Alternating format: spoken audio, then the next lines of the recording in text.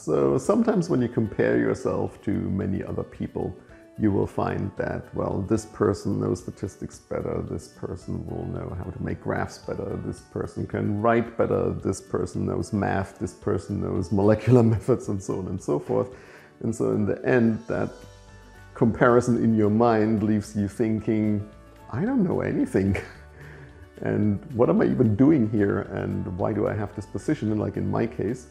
And that feeling is known as the impostor syndrome, and maybe you've heard about it, and maybe you have some features of that or some symptoms of that, and if you do, I think it helps hearing about it, and this is what this video is about, starting right now.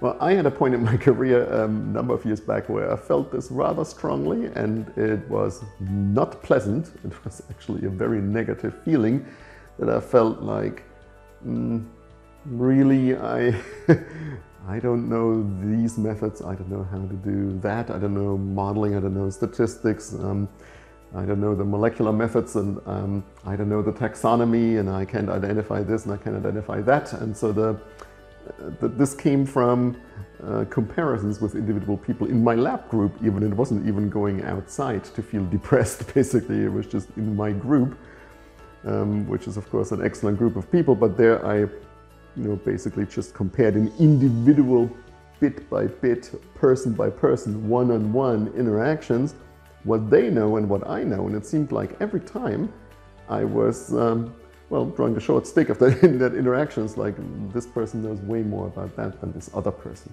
And that the summary of all these one-on-one interactions led to me feeling, I don't know anything, what am I even doing here? And it's not a pleasant feeling. Well, and then it so happened that I think it was on Twitter, I saw this cartoon that really explained the situation. It's like in your one-on-one interactions with individual people in series, basically you always make that call about who knows more or who knows less about something, about the particular topic that you're talking about. And well, you realize, this person knows more about molecular methods, this person knows more about statistics, and so on and so forth.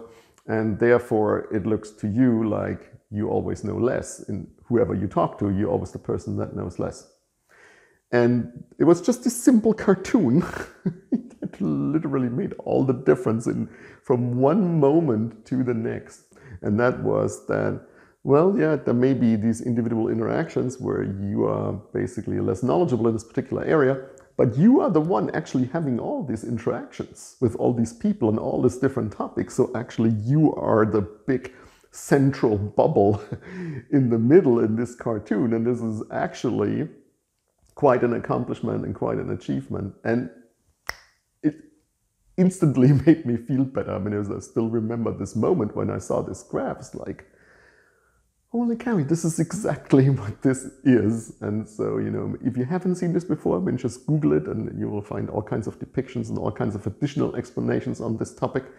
I know this feeling can be crippling, it can be a motivation zapper, it can be basically a terrible experience when you think this way.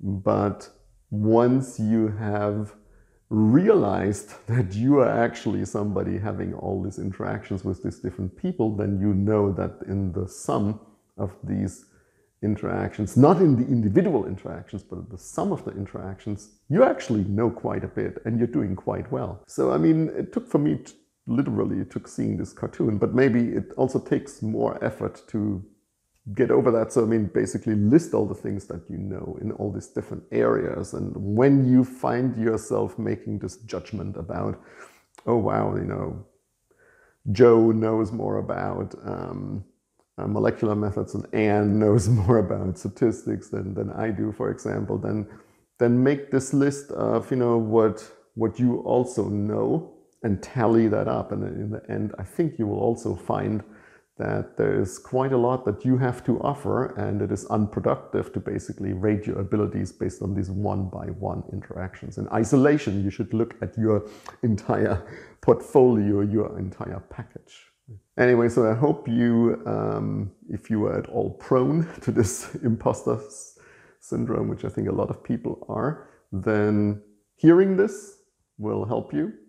I definitely had this very bad, as I said a number of years ago, and it was a real real game changer and a motivation boost to realize this, that actually I do have a lot to offer and I can talk to all of these people. And yeah, so basically this was an amazing insight that really changed everything.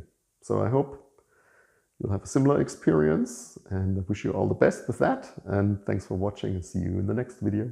Bye.